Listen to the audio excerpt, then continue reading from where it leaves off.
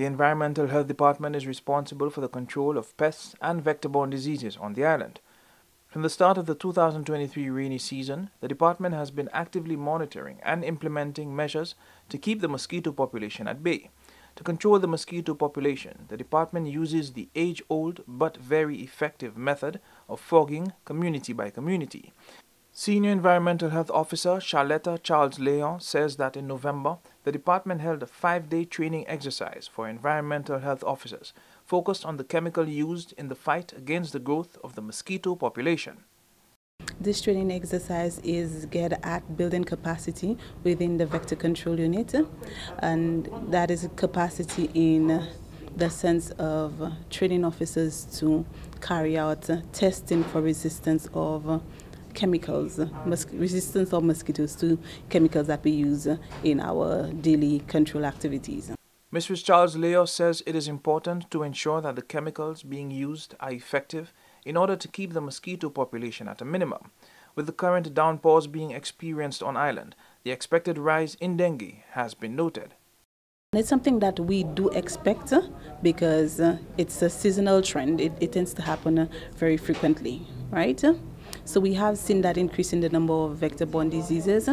We have been trying our utmost best to go to various communities to do some level of sensitization control. We're checking drums, we're checking containers.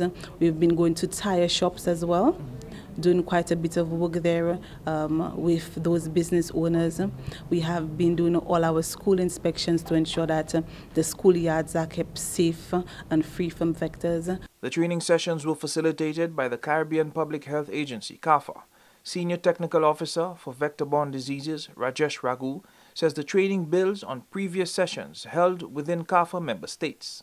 This week, we're here to do some additional work in insecticide resistance testing.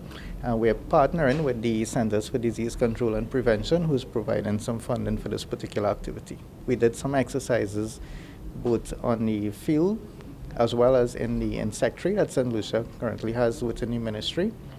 And we're building capacity in vector control personnel to carry out and monitor insecticide resistance within the Aedes aegypti mosquito populations within St. Lucia.